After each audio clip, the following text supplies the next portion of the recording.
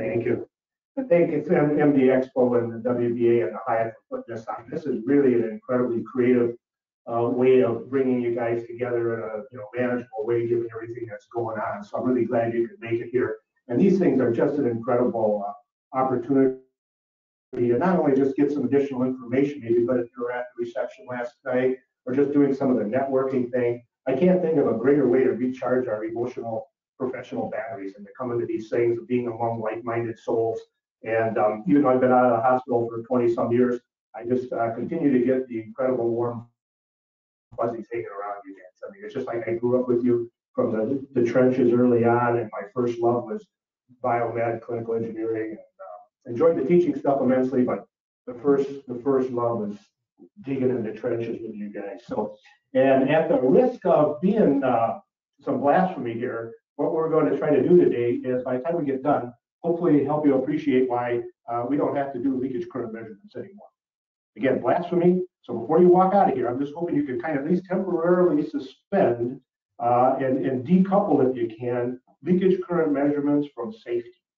Okay, just temporarily until we get done and see where things are at. But you guys historically, and especially in the last decade, you've got so much on your plate, so many things to do. Anything that we can eliminate, get off of your plate, get out of your working day that you don't have to do anymore in a meaningful way, that's a good thing, without compromising anybody in any way, shape, or form. So what we want to try to do by the time we get out of here, and I don't know if you've ever done it, but I can tell you early on, and when I first started out doing these things, every now and then I would pop in, what am I doing this for? It's taking a stinking load amount of time, reverse polarity, normal polarity, ungrounded, grounded, all these measurements, and it was always just a bit of a pain.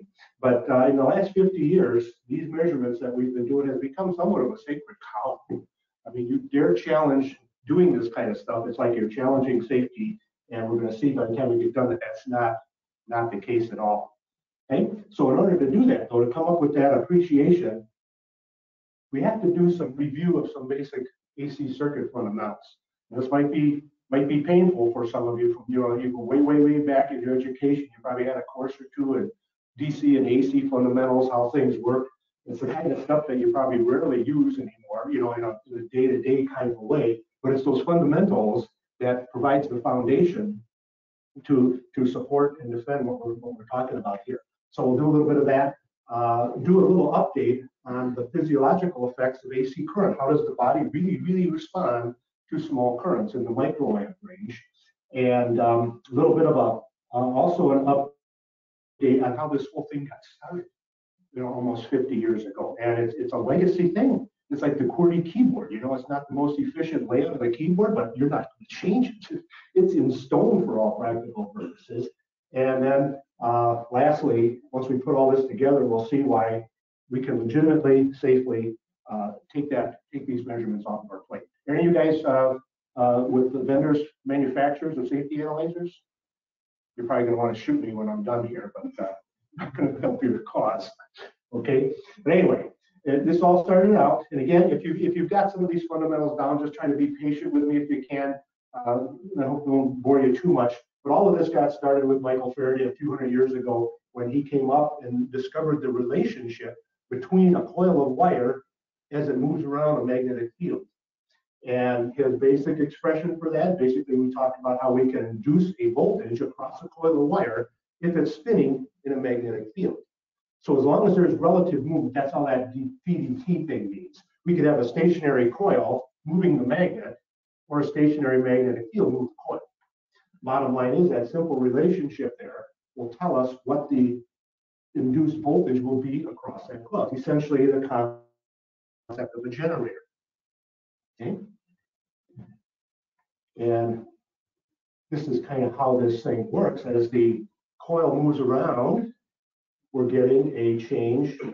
This is what creates the alternating nature of our AC currents and voltages.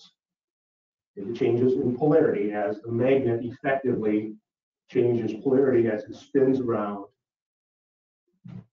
the generator. And that's what produces the classic sine wave that we have. And it's the same kind of thing, the period of the sine wave. And all of this ultimately is going to get to the point I'm trying to make. So again, we just got to kind of stick with me if you can a little bit. but the period of that waveform, the amount of time it takes to travel in 1 second is the period of the waveform, and that's determined fundamentally at the power plant by the speed of the turbine. Okay? And in our case, in the US, our power is at 60 hertz, so that generator is spinning at 3,600 RPMs. Of course, it's very, very, very well precisely regulated to ensure that our frequencies stay at 60 hertz.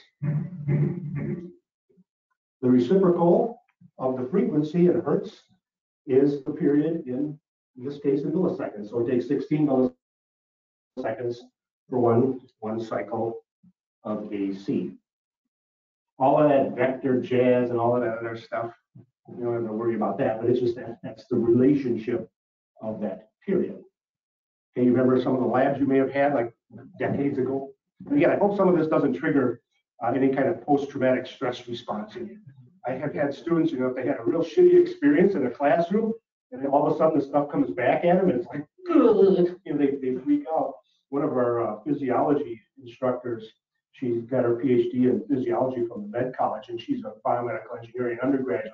And when she hears some of these electrical terms like Thevenin equivalent circuits and Kirchhoff's current law, she just starts screaming because it just brings up all this old pile of pain that she had going through this muck, back in the day.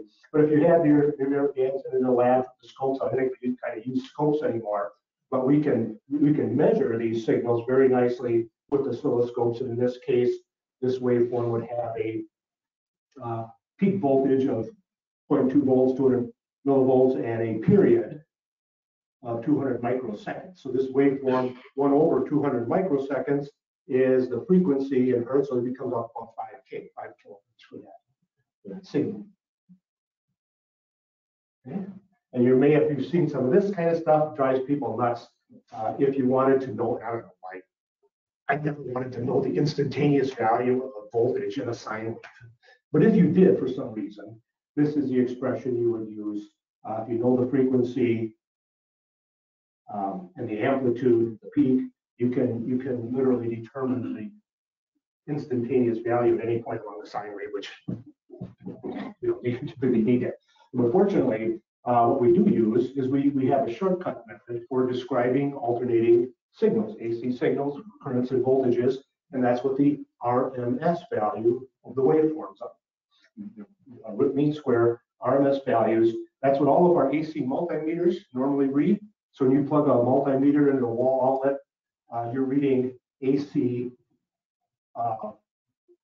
volts current in RMS values.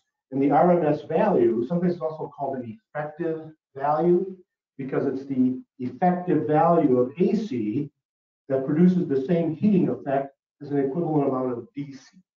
Okay, so if we had a water bath here and we had an AC source, we switched in the AC source, we'll heat the water up to a certain level.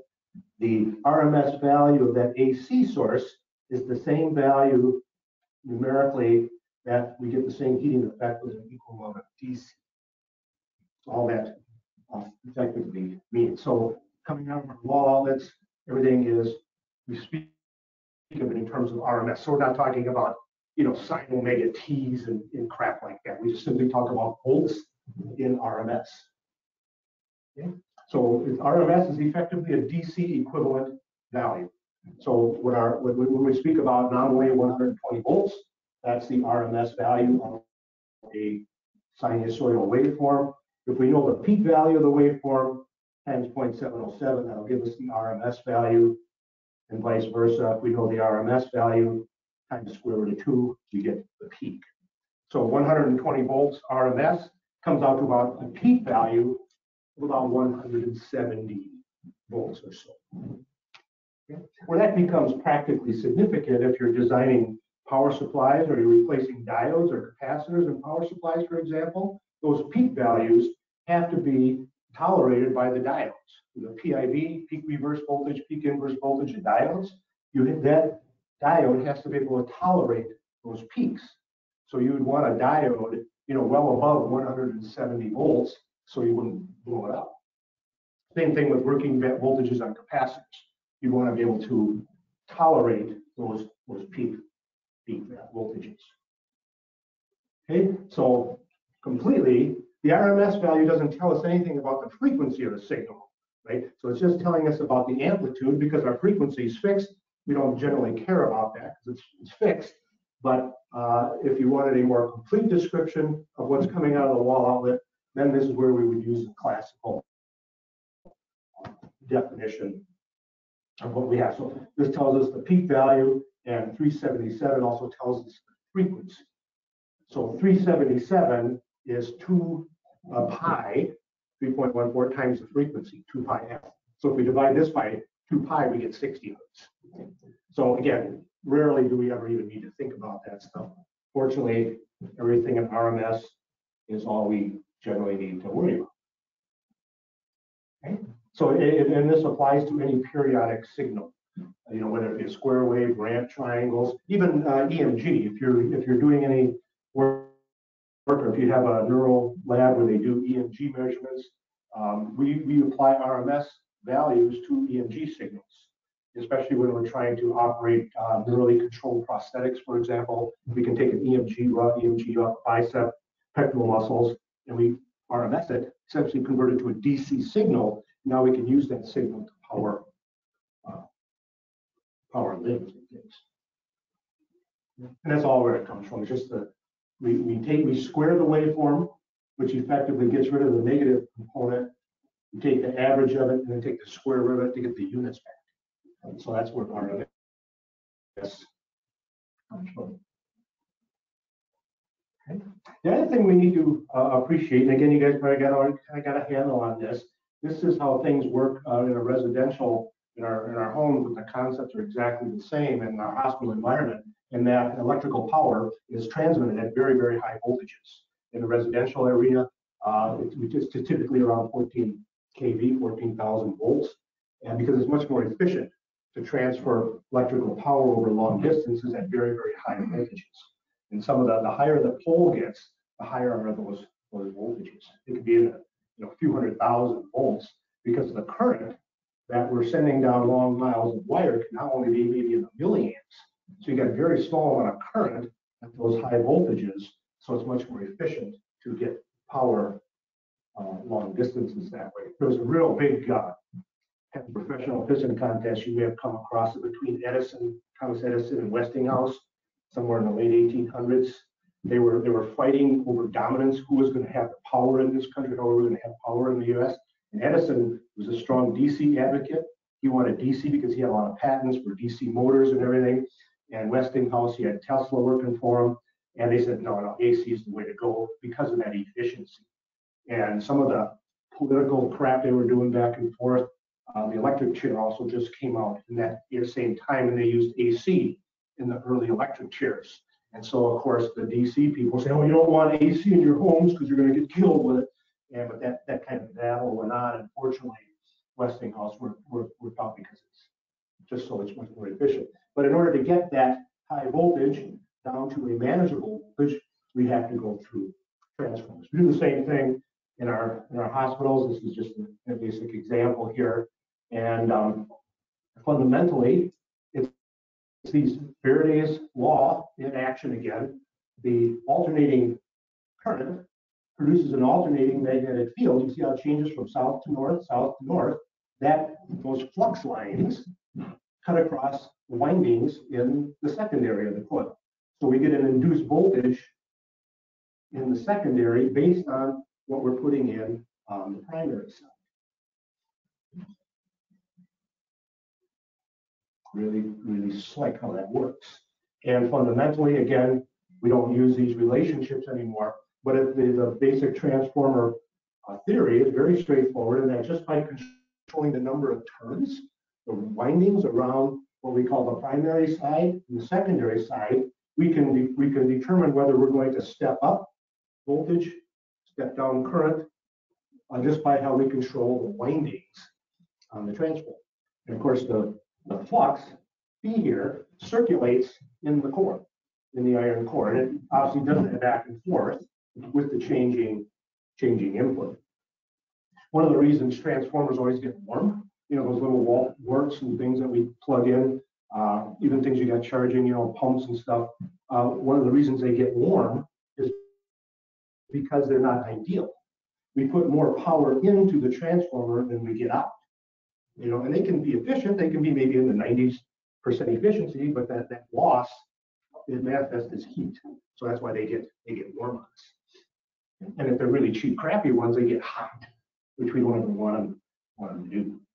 And if you have, like in our ORs or maybe some cath labs, if you still have isolated power in those environments, the windings here, the turns are the same.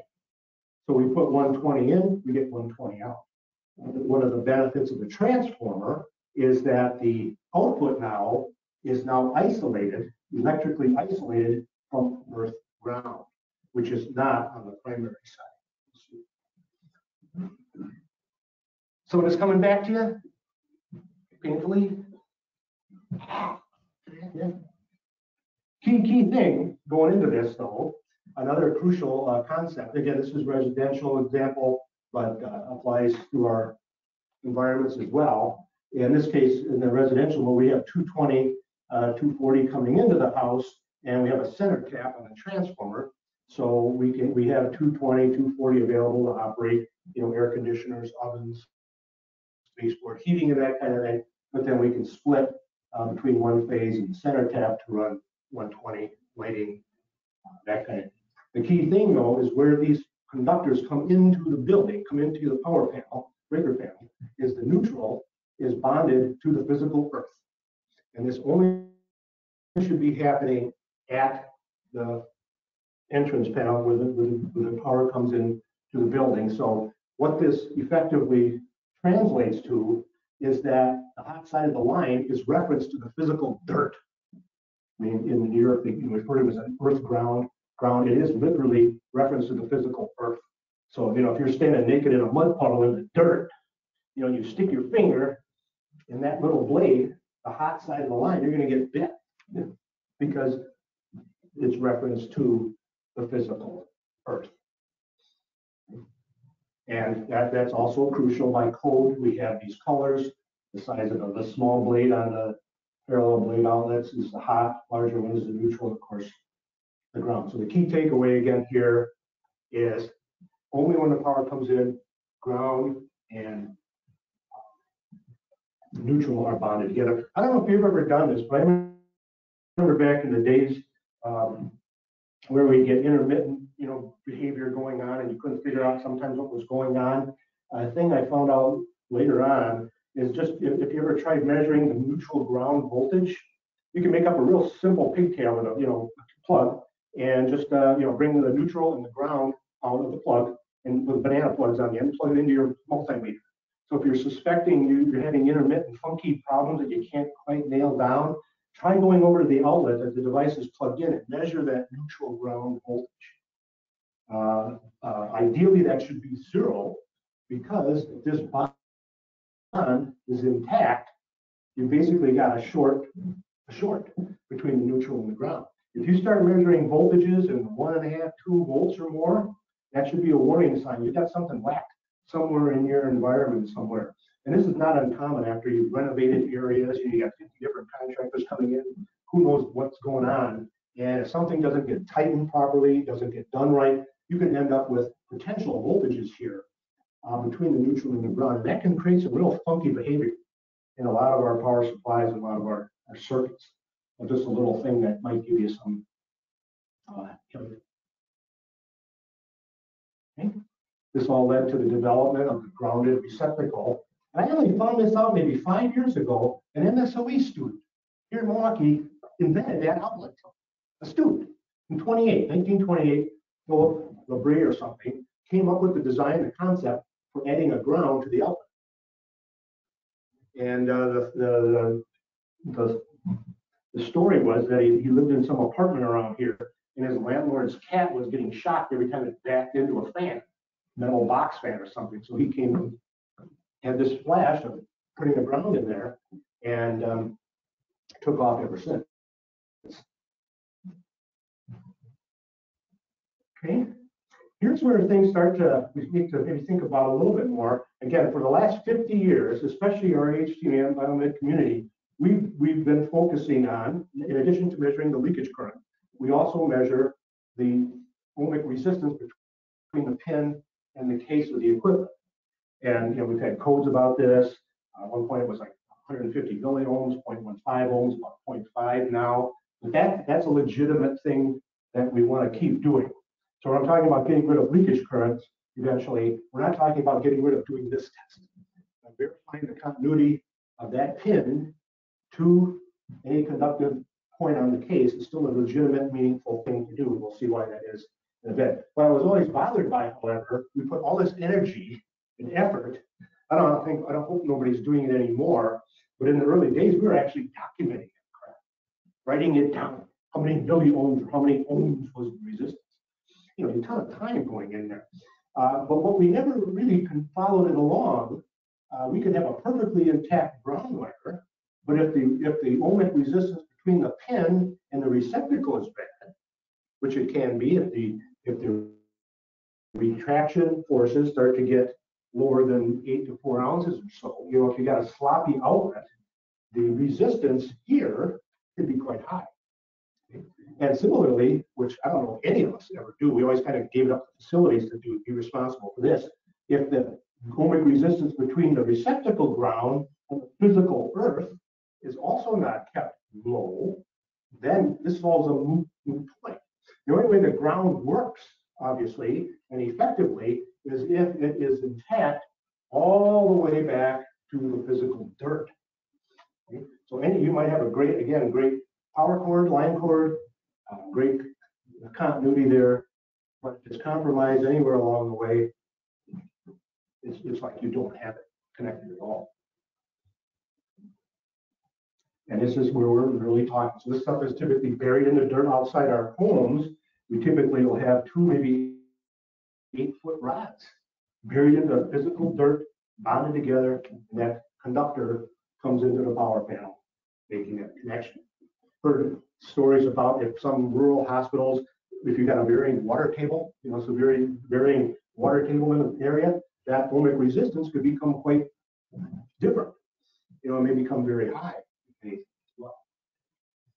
And there's special equipment out there for testing that kind of stuff, which maybe your places do, but I never knew of anybody that did it. They might tell somebody they do it, but so you don't want to do that. Not that we do that, but your dads may have done that today. We don't need that damn thing, because you didn't have an adapter or something. What do you do? A couple other concepts before we get into some of this other reality, but these are the 2 dudes that came up with some fundamental basic laws, Ohm and Kirchhoff. And what's so amazing about this, again, a couple hundred years ago, these incredibly elegant, simple, stinking relationships are profound in what they describe and what they reveal in the behavior of currents and voltages and resistance in these circuits. V equals I times R, basic relationship. Another neat thing about these things, I always mention to the students, unlike programming, software engineering, where you got C++, Java, you got every few years the code, the language mutates, changes. This stuff isn't going anywhere. So the benefit and the beauty of this, it's in stone. So once we learn these things, it's almost becomes part of your DNA, not going anywhere. Okay? But what we're primarily interested in regards to leakage currents, things from the wall outlet, is how do these currents and voltages behave in an AC environment. And in that regard, this is where we now refer to resistance as impedance. It's essentially opposition to current flow, but everything we plug into the wall can look like, and looks like electrically, either just a simple resistor, we'll see, like incandescent light bulb, coffee pot, heater, or it looks like a resistor in series with a capacitor, or it looks like a resistor in series with a coil or wire, solenoid valve, motor. Electrically can be reduced to simple series components. And this becomes significant, we'll see in a bit. Okay. So you can also think of impedance as basically a frequency-dependent resistance. So the resistance, impedance of a coil, of a capacitor changes with frequency. And virtually all of our things that we plug into the wall have a combination of components in it. They look primarily capacitive, primarily inductive. That's going to affect the impedance. So things that are purely resistive, again, incandescent light bulbs, coffee pots, heaters, they look and behave just like Ohm's law in a DC environment. I is equal to V over Z. Okay. Power also, power over voltage. But this, the point here is that the current and voltage are in phase with each other. So at any point along the waveform here, I equals V over Z. So current, voltage move in phase. Again, we don't normally worry about some of that stuff.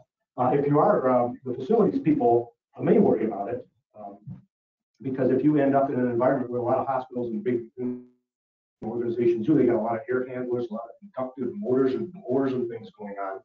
If we start to get too much out of phase, the power companies, they can penalize us because it costs more money to transmit power that is not in phase. So they can penalize you, so your electric bills can be higher if you're not kind of diligent as to what you're plugging into your environment.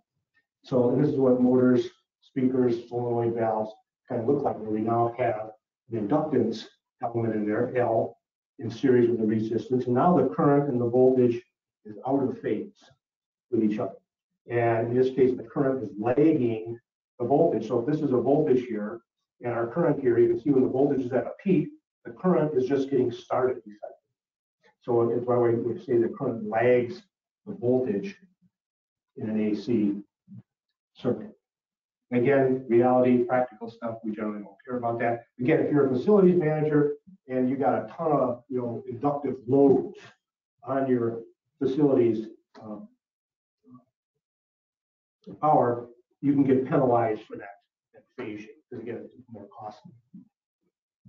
Where we do get concerned about, and this is a key to the leakage current issue, is just appreciating what a capacitor is and what capacitance is.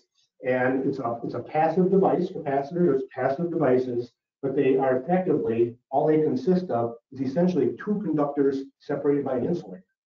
We call it insulator dielectric. There's two conductors separated by an insulator. So you can make a physical capacitor that way. Even a piece of line cord, zip cord, has capacitance associated with it. Two conductors separated by an insulator. There's capacitance. And that capacitance is it becomes a conductor. Effectively, we'll see. Currents can flow through, alternating currents can flow through capacitors. They block DC. So if we were in a DC mode, the capacitor looks like a big insulator to DC. But under AC conditions, current can pass through capacitors.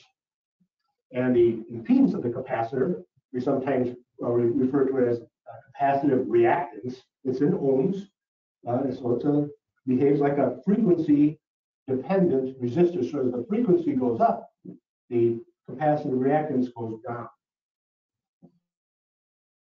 So at really, really high frequencies, the capacitor looks increasingly like a short circuit. I don't know if you guys have, maybe some of your clinics, the dermatology clinics, dental clinics, the hypercators. Have you seen those? They're like little smaller electrosurgical units, and they typically have only one lead on them. You guys see them that way? As opposed to a electrosurgical unit that has a return electrode, a ground electrode, the hypercator, especially some of the older ones, there was just one wire. And the patient sitting in a dental chair, the physician could do essentially small electrosurgical procedures with only one lead. Why that worked is because of the patient's body, the capacitance between the patient's body and the chair. They're effectively capacitively coupled to a ground, to a return path. So at very high frequencies, you get in the hundreds of megahertz, that reactance here becomes relatively very, very low ohmic value.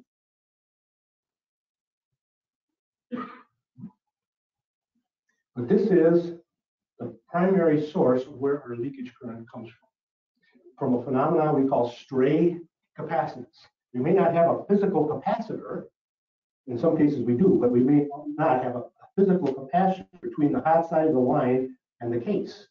Just the sheer proximity of a conductor, a black wire, to a metal case, there's capacitance. And again, at 60 hertz, this has a finite amount of impedance or ohms to it. And that finite resistance is going to allow a current flow from the hot side of the line to the case, and then back to ground if it's intact. Even a line cord, an unterminated line cord. Next time you get back to your shops, just get an unterminated line cord and plug it into your analyzer and see what the leakage current is. You might measure somewhere 10 microamps.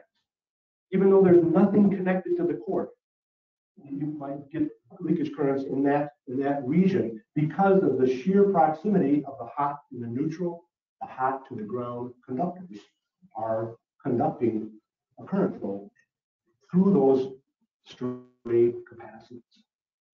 Okay, it's unavoidable, it's typically unwanted, but it's a byproduct of simply building stuff. I don't know if you remember, some of the older guys might remember Gale, I think Electric used to make these great big honking line cords. They were blue. You guys remember seeing any of that stuff around? They were by 5/8 of an inch in diameter. Really big ass line cords. And why they were big is they had polypropylene insulators in the conductors. And this is back probably in the 70s when we were just crazy, paranoid, and ignorant about all of this leakage current stuff. We had line cord that had very low leakage current associated with it. And how they got that low leakage, they put these polypropylene insulators separating the conductors because the capacitance is inversely proportional to the distance. So the farther away the conductors are, the less capacitance you have. You ever tried working with that crap? It's a real job. Okay, so the impedance typically capacitive and resistance, and just the opposite happens in RC circuits. The current now leads the voltage in this case, and this will be significant in a bit here when you see. One of the other things you may frequently encounter, you probably, if you're doing a leakage current test and you get something very, very high, in the hundreds of microamps, maybe even over 500, and more often than not, that's because the device has a line input filter built into the device. These things can be incorporated right into the line cord socket where the plug enters. And these devices have physical capacitors built in them from the hot side of the line to ground, neutral to ground. So we have a deliberate, intentional physical capacitor in these devices, and they're there because they filter noise. They filter noise coming into the device, because remember, at really, really high frequencies, capacitors look increasingly like a short circuit. So if you've got a bunch of high frequency crap coming in to your device, these capacitors are going to shunt that crap to earth, to ground, protecting the device. And similarly, it also protects the power line from getting contaminated from your instrument. If your instrument generates a lot of RF, that same RF high frequencies crap can get shunted to the ground. The downside is of those devices, it'll jack up the ungrounded leakage current quite high. I'm getting there. Little by little, I'm getting there. Okay? So, for example, if we just had 10 nanofarads, 10 to the minus 9 farads of stray capacitance between the hot side and the case, what the basic theory tells us is that the resistance of that stray capacitance is about 265 kiloohms. 265 kiloohms in the 120 volts RMS. The leakage current that we would measure is around 450 microamps, just from that stray capacitance. Not even a physical capacitor there. Again, just the proximity of the conductors. This is why in the old days, too, if we saw something like that, we get all nuts and crazy, and we put an isolation transformer. Adding a whole other piece of equipment at cost, weight, to bring that leakage current. I'm kind of ashamed to even tell you this. After I got an MSUE, I was working for a while at Elmbrook Hospital here in Milwaukee. Don't tell anybody this, but I actually had a bachelor's degree, and I didn't understand half this stuff. And I was just working primarily as a tech in there. And I went to their stress lab, and they had a treadmill in there that had just some very high leakage current. You know, this was like in the mid-70s, and I'm completely paranoid to hell about killing everybody. I wouldn't know my dyno comes like, wait, who's it? Of course, I didn't ask anybody, didn't tell anybody. Of course, they got patients lined up for stress tests. Here's a little dumb monkey kid comes here and cuts the plug off of my treadmill. Well, he has to say, you dumb bastard, what the hell are you doing? You know, but I didn't understand enough about what was going on. And I was just on this mission from God to save lives, you know, so I wasn't gonna, you know, how are we gonna do it? But anyway, that's where some of this stuff comes from. And if you just, when you open this stuff up, again, physical proximity, you don't have to have a direct short, you don't have to have a defective cable, you know, insulation breaking down. Just the sheer proximity of a conductor, the hot to the case, will do that. I don't know if what you can also have physical conductors. I distinctly remember in the lab at some of the big centrifuges, as the brushes wore down, you'd get a thin graphite dust that would line the inside of the centrifuge, and I could actually see leakage currents going up because of that, the dust from the graphite. But just from the sheer parasitic capacitance, you could get conductance. Okay, getting down to the nitty here, took an actual valley lab, and if we look at the voltage going in, 120 volts RMS, about 170 peak, and we also measure the leakage current, the current flowing in the ground, again through a standard Amy 1 k ohm load, this is what you see. So we got a little phase shift going on here. The current is leading the voltage, which tells us we have the equivalent RC circuit there.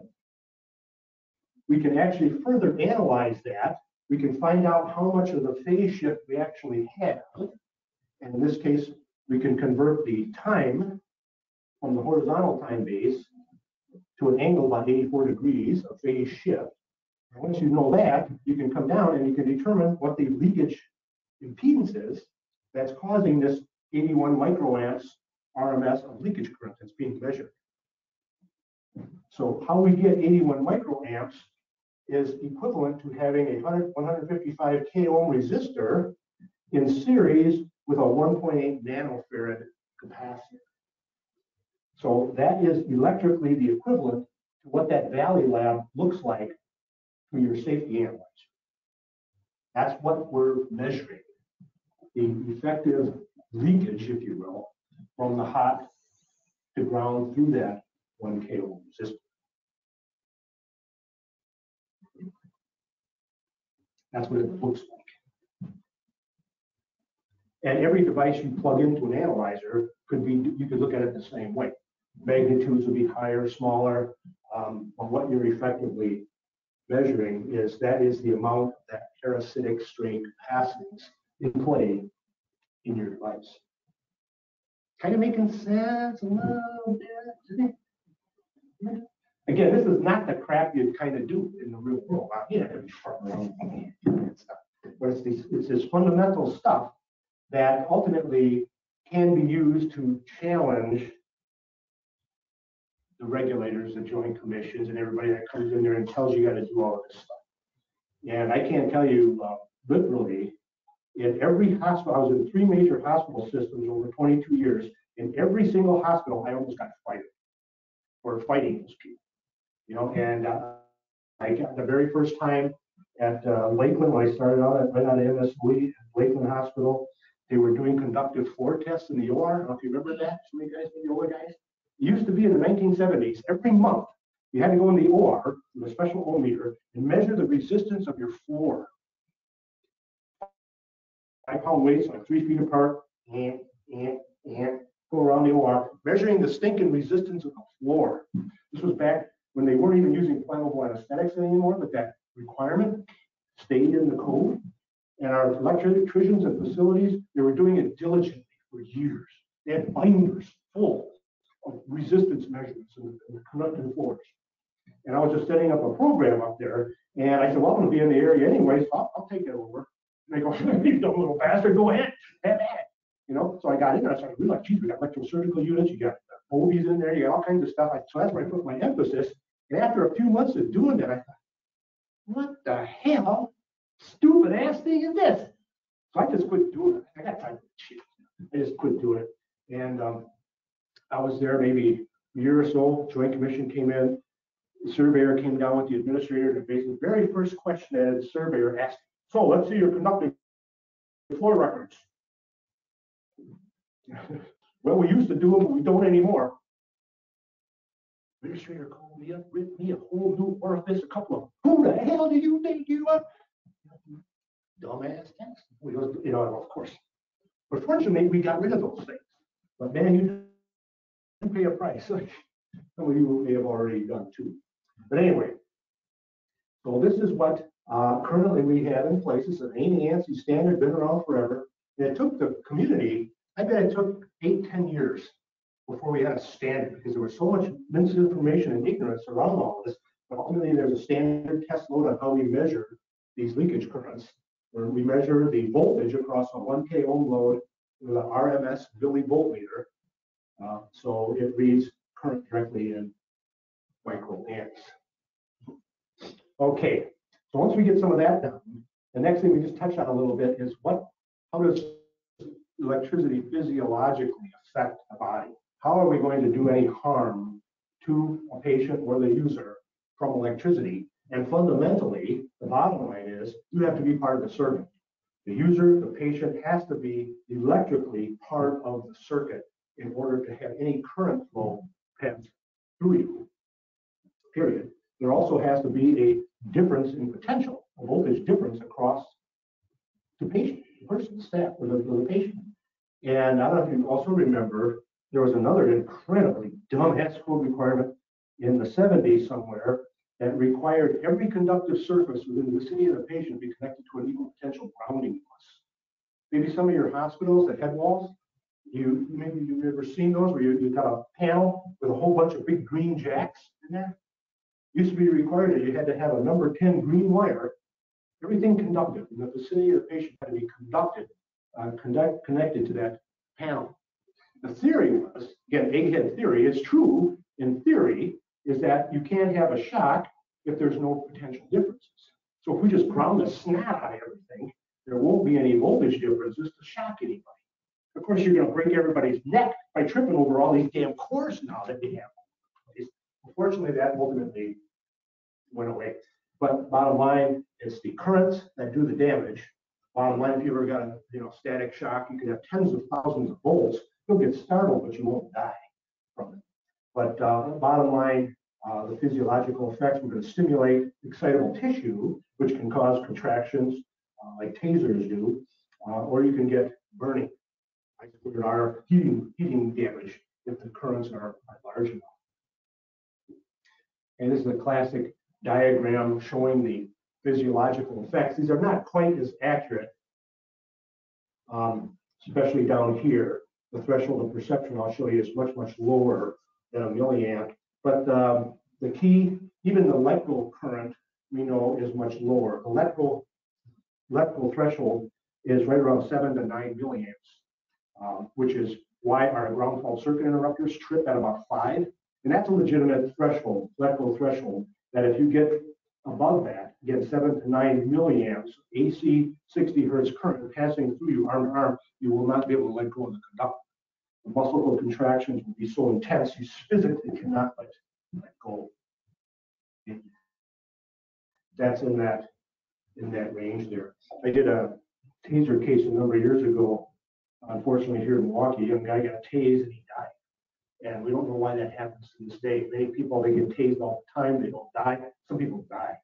And in this particular case, this kid was tased like, I think, 12 times. I had it on a download kit. The taser stores everything. Every time it's discharged, it stores the time, date, and even the outcome temperature every time the trigger is pulled. And those taser, very, very short duration pulses, but they're in the 4 to 8 amps range. Very high magnitude, short, very, very short duration pulses. But what often happens, and you see this consistently with the cops when they tase somebody, when you get tased, it hurts like a bitch. I mean, you go into almost a massive tetany. your whole muscle they just clamp up, and you can't do anything. But invariably, you'll see the cops yelling, "Hands behind your back, hands behind your back." Well, you cannot do it. You physiologically cannot put your hands behind your back when you're in a state of near tetany. So they often interpret that as non-compliance. They keep zapping. You know, but so the same kind of concept is going on here with musculature at the micro threshold. This is a device I made a number of years ago because trying to teach students about microamperes, they're looking at you like, okay, how far is Pluto? You know, it's such an obscenely abstract small number that I thought, well, if you feel it, maybe you'll understand it. So I made this simulator device here where you put your two fingers on it and you turn the knob until you just perceive the tingle. Of course, they look at you, how do you do that? Well, eventually I just make them do it, so they appreciate it. But the whole concept of threshold of perception is crucial to where we're going also. The only reason, like right in this case right here, for example, 176 microamps, you're not feeling it yet. And why we're not feeling it, even though the current is physically flowing through our fingers, is because it's below threshold of perception. If you remember some of your neurons from your physiology, if you had that somewhere, there's a threshold at which nerves fire, nerve impulses are generated, and they only do so once their voltage across their cell membrane exceeds a threshold. Normally the cells look like a little miniature battery. There's like, when it's at rest, about minus 70 millivolts. Physically, you can measure across the nerve cell. And when that membrane potential gets up to about minus 55, the cell kind of goes berserk and generates an impulse, a nerve impulse or action potential. The brain ultimately interprets that. That's how the brain gets information, whether it be sight, sound, touch, pressure, whatever. It interprets that as a stimuli. So when in this case, the electricity, the stimuli is less than that threshold, you don't even feel it. It is below threshold of perception. And this is going to be a component of where we're ultimately going. In fact, I brought this machine to the Illinois meeting last year, I think. I had it on display, so I made a poster so you could come up to the thing and zap yourself and find out what your threshold of perception was. Okay? But this is essentially what the brain is doing. It encodes intensity with frequency. So when you stimulate, whether you stick a knife in your head, step on a tack, whatever it is, those neurons, those receptors generate these action potentials, these pulses. These travel to the brain, and the brain then interprets the intensity by the frequency. You can actually, your neuro guys do this kind of stuff when you're doing EMG work as well. You can actually turn the speaker on to the EMG, and you can hear it pop, pop, pop, pop, pop, pop. They tell you to move your arm, move your leg. It'll just sound like a motor going because the muscles are now, nerves are firing. So this is the little device, and I used to use this on the students all the time. And over a number of years, and I get consistently the same kind of results. The women typically have lower thresholds of perception. So this is the average. In this case, about 241 microamps. And these error bars are plus or minus 2 standard deviations. So this simply tells us about 95% of the samples here, the leakage, the thresholds vary from maybe 220 to 260 microamps. Guys are always a little higher, about 258, and consistently, there's a much wider error bar here. I don't know why that is for sure, but I bet money on it, because invariably you get the guys doing it. I don't feel nothing. Watch it, tell you. Oh shit, yeah, you do. Just follow the rules. The girls always follow the rules. Okay, I feel it here. So we get a lot more or less variability there. The guys are yeah. So they screw up the experiment. But anyway, bottom line, you typically see that. But this is ultimately significant to where I'm headed here in a little bit. Okay, so that's just threshold of perception. So that's why some of our leakage current limits are where they're at, is to try to avoid some of that. Again, this is not lethal. This is not going to hurt anybody, but you can have a started reaction. If you got exposed to that, you might jerk, fall off a ladder or something. Okay, so this is the article that almost literally, in many respects, gave birth to our whole profession. Whether you kind of, this back in the early 70s, 1971, Ralph Nader of all people, in the Ladies' Home Journal came out with this article claiming that we were electrocuting about 1,200 people a year at our nation's hospital. The Joint Commission took off on this, NFPA took off on this, and many hospitals created departments, our HCM Biomed departments, to have people come in and do all this safety stuff. The very job I started with at Lakeland was caused just for that reason. The Joint Commission started mandating it, and it kind of went berserk from there. He's often credited as starting the whole safety movement, the whole safety scare, but actually it wasn't him. It was a surgeon, a physician, Carl Walter, a few years before, I think it was around 1968, he's the one that came up with the 1,200 number. And he was out there at medical conferences spouting that off. He was also chairman of a NFPA committee on hospitals. The guy was as an MD. So he had some influence on the NFPA level. He is also credited with starting blood banks, like in the 40s, invented the blood bag, and supposedly he also did some stuff with Castle sterilizer in there somewhere, came up with the concept of autoclave, steam sterilizing. So the dude had some credentials, you know, so when he talked, people were listening to this guy. But he started it out in around 1968 at these meetings claiming that we're killing everybody out there in the nation's hospitals. They had no basis for it. No basis at all. In fact, the number came from some actuarial friend of his. Well, in 1964, 65, we had some incidents and they just extrapolated. It was just real mushy science. But he took it and he ran with it. The only one out there fighting him, Joel Noble, Dr. Noble, if you remember, he used to be the president of ECRI. And especially in the day, that was the only credible resource we had when it came to devices. See, these people knew what they were talking about. And he came out and just was arguing against this guy, you know, saying, hey, we're doing a lot of stupid stuff here based on nothing. And so he was really trying to get people to think the other way. But that's where that got started. And Malcolm Ridgway's got a really great, incredibly detailed article about this whole thing in one of the clinical engineering handbooks, first edition. But this is the worst case scenario that started the entire movement. The entire thing, all of our safety testing, everything that's going on out there emanated from this worst case scenario. So what we've got here is an electric bed with a bad ground.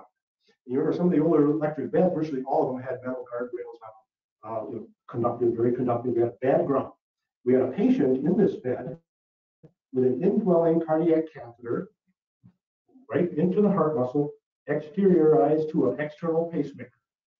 Okay, laying in this electrically ungrounded bed. Okay. The attendant, unwittingly, nurse, whatever, leaning on the guardrail, touching the catheter.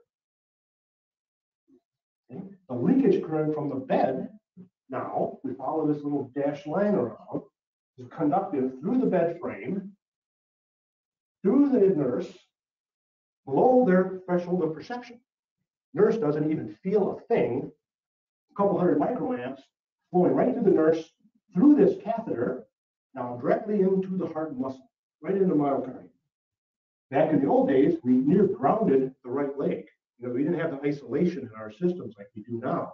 So the right leg was near close to ground potential. So that leakage current right through the nurse, didn't even feel it, but below threshold of perception, through the heart, back to ground, boom, just fibrillated, the patient dies. Killing everyone. That's the scenario that was out there at the time. And that's how they thought it happened.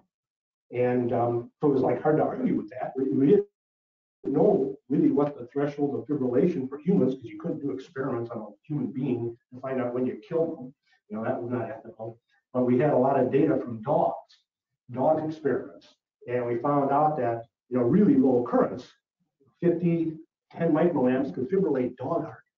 So back in the early days, the leakage current thresholds were set really low because of all of the data we just had on dogs. You know, dog health, 100 microamps to fibrillate dog heart. We don't want to fibrillate a human heart. So that's where these early leakage currents came from. But you can just see some of the language. However, 200 to 300 microamps is much too high, and at levels of 50 to 60 microamps can produce a significant number of fatalities. So there was a language in the scientific literature at the time that kind of just fed the movement, fed the paranoia, fed the industry, and I remember that stuff, and it's like I cut the plug off the cord, and but that's all the information we had at the time that contributed to all this. Okay, so here's where this is all coming down now. Right? Last few minutes, why we don't have to do leakage current measurements anymore. There's actually 5 events that all have to be present before we're going to shock anybody. 5 independent events that have to be present. First of all, we need to have a conductive surface on our devices that's capable of being energized from the inside. So we're not talking about ornamental name tags or metal tags. Conductive surface that is capable of being energized from the inside. First thing. And what we have to think about now, so much of our devices, where is the conductive surface? Many devices we just don't have. You got polymers, plastics. You don't have conductive surfaces on them. The only thing you might have conductive if the manufacturer gave you a nice grounding one, so you can do your leakage correction, your ground cord resistance. The plastic cases, partly one of the things. The other thing we have to have, remember the RC circuits? We have to have sufficient coupling between the hot side of the line and the case for this to happen. Next thing. So if you don't have that, you don't have an issue. Okay. The other thing we have to have is sufficient coupling. Okay. We need to have a defective ground. So the ground wire has to be bad, either at the machine, at the outlet, or physical earth. That's the third thing that has to be present if we're going to shock somebody. Okay. And that's why ensuring line cord resistance is still a good important thing to do, but we shouldn't forget the rest of the path. And why that's the case is from Kirchhoff's current law. We have 2 resistances in parallel. What happens is the current's going to divide between these 2 resistances. And this is precisely why the ground cord is protective from leakage currents. If you have an intact ground, it doesn't matter what the leakage current is, because virtually all of it is going to flow, because of Kirchhoff's current law, harmlessly to ground if it's intact. Very, very little. We have 500 microamps here, half an ohm resistance, 1,000 ohm, worst case resistance, patient, 499 going through the ground wire. So you have an intact ground wire, you don't have to worry about anything. And one way to achieve this, especially in labs I used to do, is use a redundant ground. Just get another ground wire connected to the device, especially if it's semi-permanent, and that's going to basically eliminate things also. Next thing you have to have reasonably low impedance contact between the case, okay, whether it be to the patient or the staff, the user. And then lastly, that user has to be a reasonably low connection to the physical earth in order to have a complete pathway for that leakage current to flow. All 5 of those things have to be present. There was some work done on actual cadavers that showed that even if you had a hand to foot current passing through the body, only about 10% of it actually went through the heart. So still not a good thing to have, but there's some protection that you would still have there. So all 5 of those things have to happen. So if you think of your logic gates, 5 input AND gate, every one of these things have to be present before anybody's going to get shocked. Crucial. And these are independent events, and statistically what this tells us is that these probabilities of something happen, probability is just a number of chance, goes from 0, totally impossible to happen, to 1, where absolutely it's going to happen. Anything in between is a number less than 1, greater than 0. And what happens when we have these independent events, like flipping a coin? Okay, the second flip has no effect on what the outcome of the first flip is. So if we flip one coin, we got about a 50-50 chance of getting a heads. We flip it twice, the chance of getting 2 heads in a row is about 0.25. You flip it 3 times, the chance of getting 3 heads in a row, these probabilities multiply. And when we multiply little numbers, they get smaller. So we're down now to 0.125. So these are all independent events, these 5 electrical things that have to happen, independent events, and any one of these that gets reduced to 0, the whole probability goes to 0. So if you eliminate any one of those 5 things from happening, the chance of anybody getting shocked is 0. It's not there. And that's the key, because there is so little opportunity, especially now, having those things happen, and it's just not there. So the bottom line, clearly, we want to continue to check the AC line cord plug caps, strain release, because you see the damage. I mean, these things get ground up all the time. Clearly, that is part of the safety inspection. That visual piece, that's a crucial thing. You don't want to mess with that, because our stuff gets beat up regularly. Verifying the ground resistance, still a very legitimate thing to do, because the ground is more important actually than the leakage current. The ground is intact, you don't care what the leakage current is, doesn't matter. And, outlet tension, again, rather than just giving it up to facilities, it's such a stinking simple thing to do that sometimes you can tell when the outlet is sloppy. You can physically feel it. Even in your homes, if you've ever felt a warm plug cap, from an oven or a toaster or something, if it's warm, good chance the screws in there are loose. You've got a lot of resistance between the socket and the conductors. I squared R is power.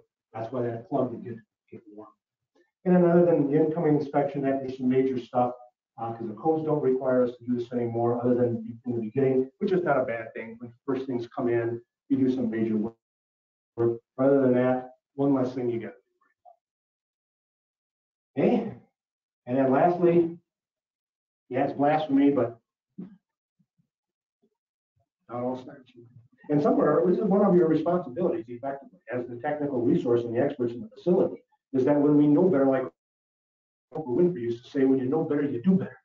So once we learn that we don't have to do this crap, we should just take a stand and run the risk, and hopefully don't get chewed up too much.